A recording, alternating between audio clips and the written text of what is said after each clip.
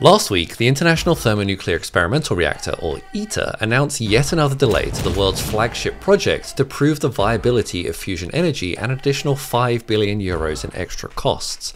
ITER will now not achieve first operation until 2034, almost a decade later than previously planned and some 50 years after the project was first conceived in 1987. I had a bunch of you guys post comments on past videos of mine following this announcement, kind of decrying the use of all of this funding on this one project and asking the question, should we really keep funding it when there are so many other approaches out there but also so many other problems to solve? Is ITER dead? My initial gut reaction to this was, of course, no, we should keep funding it. Science is good, and many nations coming together to fund science, even better. But if you actually step back and think about it, it is kind of a dumb idea. But before you put me on a rocket and shoot me into the sun to get first-hand experience of the beauty of fusion, I'm a physicist by background. When I'm not on YouTube, I help scientific teams to launch discoveries out of the lab, and I help investors back the best scientific teams and breakthroughs that I think can help society. I care about science, but I care even more about making it useful, reliably and quickly. So I want to examine this topic with that hat on. If our goal is to get as fast as possible to fusion, is ITER still the best way to do it? ITER has 5 primary goals. Number 1, achieve a deuterium-tritium plasma in which the fusion conditions are sustained mostly by internal fusion heating. This is the self-sustaining fusion reactor we've all been waiting for. Though ITER isn't necessarily going to generate any electricity, it's a science and research facility to prove that we can in fact make fusion happen. Goal number 2 is to achieve a 10-fold return on power input into the reactor.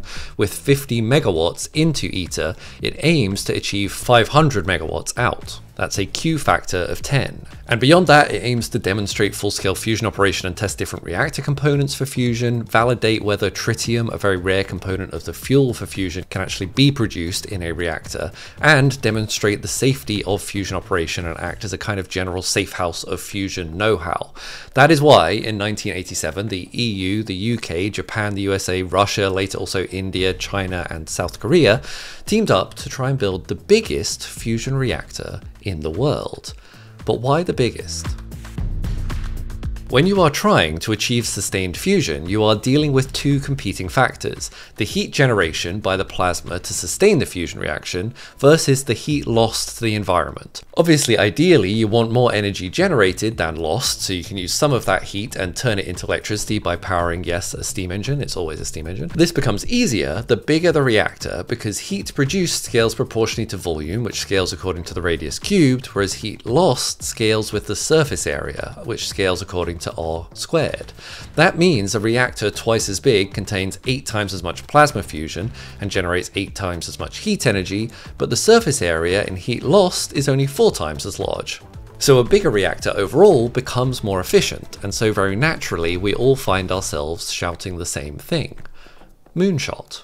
I'm about to go to the moon. Unfortunately, 36 years on from the ambitious plans set out by the governments around the world, far from breaking records by burning plasma at temperatures 10 times hotter than the center of the sun, ITER instead is about to break records for budget overruns and schedule delays.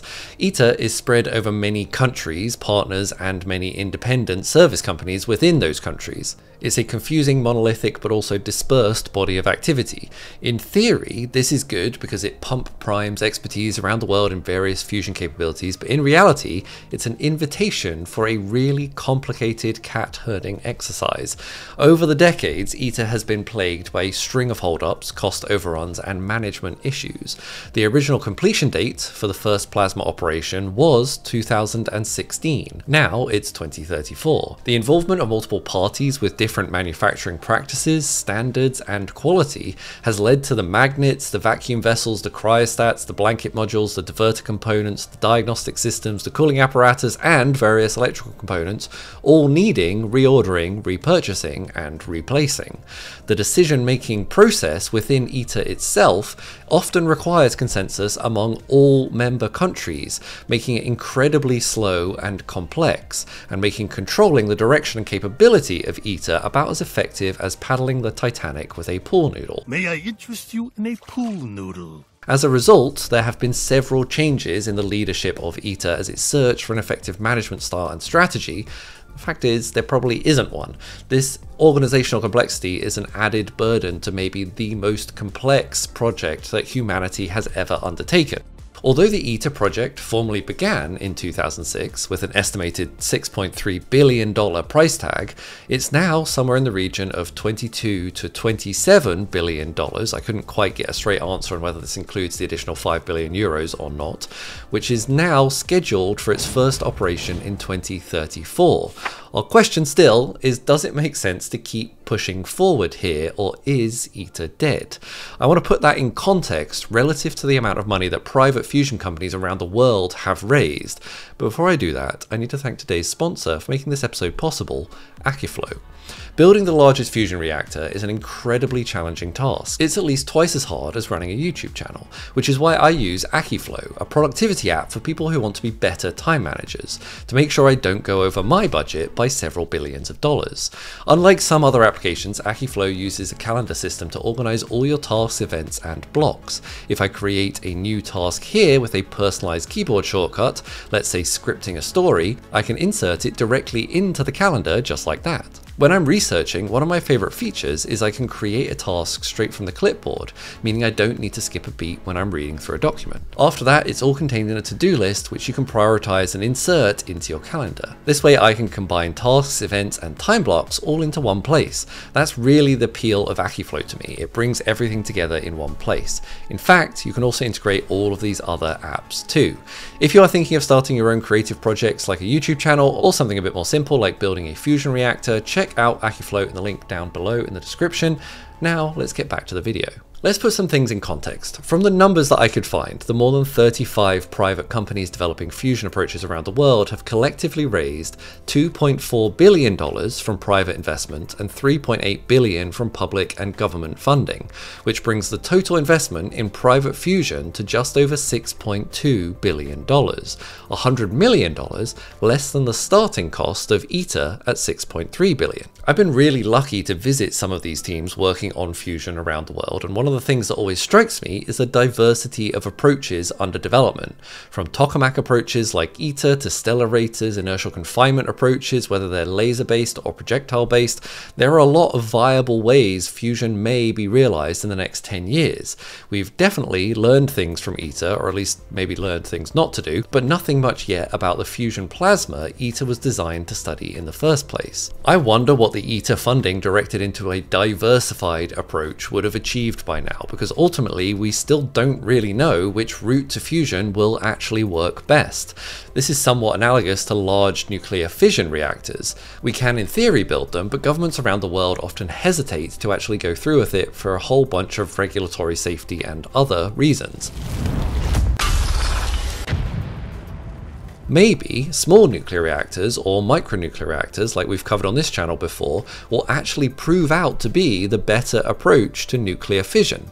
If we take a quantum-inspired analogy, I'd rather humanity be in a superposition of all possible fusion approaches advancing towards the endpoint, and then collapse the wave function and find out which one actually works, rather than a most of our eggs in one basket approach. Homie, it looks like you're putting all your eggs in one basket. What would you have me do? One basket for each egg? I guess you're right. I guess I'll have to scratch that off the list of things I say. And what you might be saying here is that, okay, but sometimes you just have to fund big science projects. Think of CERN, the LHC, or JWST. Those worked out and ultimately became operational, though oftentimes experienced similar teething troubles. The JWST was intended to be completed in a decade at a cost of around $1 billion. In the end, it took about 20 years and about $10 billion to get the telescope off the ground. Obviously, this is unfortunate for astronomers waiting to stare deeper into our universe and understand more things, but I think it is different to the problem of solving fusion. JWST is a pure scientific activity to feed our deep curiosity.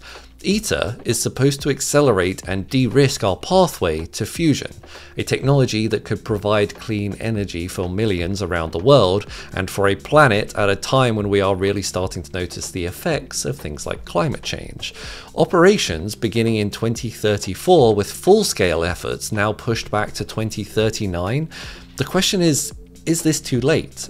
Is ITER still able to be useful, or will the startups and companies around the world already have had to have faced and answered the questions that ITER was designed to help with by the time the facility is actually operational? The thing about JWST and the LHC is that they are pure scientific learning endeavors that cannot really be easily realized by anything other than large-scale collaborations across teams of scientists.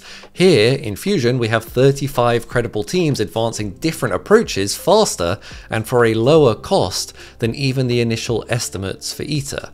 Shouldn't we be supporting them more? What I love about ITER is it's a scientific leap conducted across many nations and organizations. Yes, that may also be one of the things crippling it, but the idea behind it, to break up national borders in pursuit of understanding and elevation of human capability, is what I want my world leaders to actually be excited about.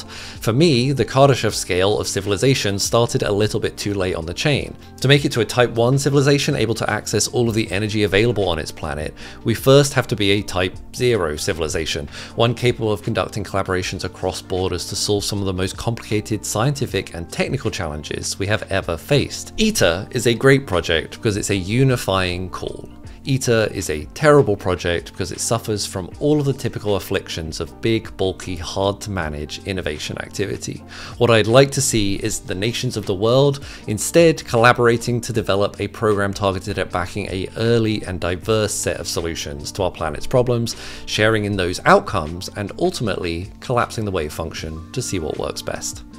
What do you think? Let me know in the comments down below. For me, I always try and practice strong opinions held weakly in the face of good evidence or good reasoning. I want to change my mind. I've simplified a bunch of complicated concepts here also to kind of make the conversation a little bit easier, so feel free to call me out on them and give a little bit more detail. If you would like to follow some more of the work that I do, I'm launching a Patreon soon to help support some of the science teams which I work with and to try and give you some more cool access behind the scenes to interesting science and interesting people. Check that out in the description if you are interested. Thank you as always for watching. I will see you next week. Goodbye.